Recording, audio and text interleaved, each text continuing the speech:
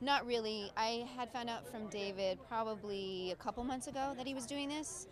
What was that moment like? Describe what you found out about. Well, I just sort of thought, because, we did a 20th anniversary and they put together a DVD set, and I just thought, oh, good, well, finally David's going to be a part of it and he's going to do some extra stuff for it.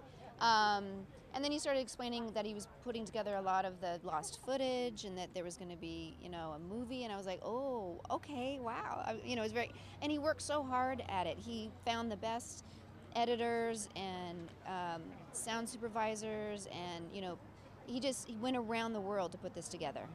What brought you initially to the show?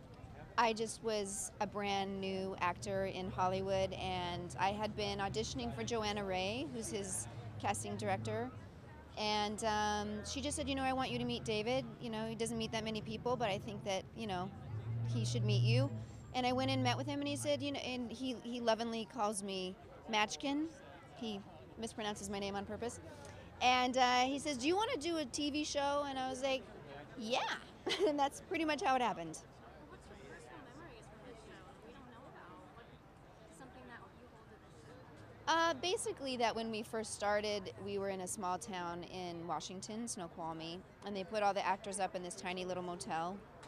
And it was snowing, and we'd get snowed in sometimes, and we just immediately had this like family connection right away, like just running amok in the motel and being pranksters, and it was just this immediate family feel to it.